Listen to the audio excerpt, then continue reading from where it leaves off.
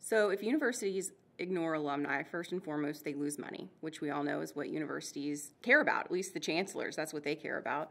But they also lose public goodwill. And that's something that universities have had for a long time. It's an institution that has been trusted in the past.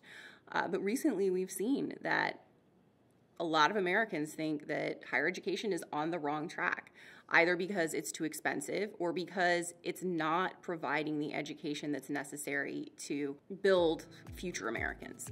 And I think that they have started losing that public trust.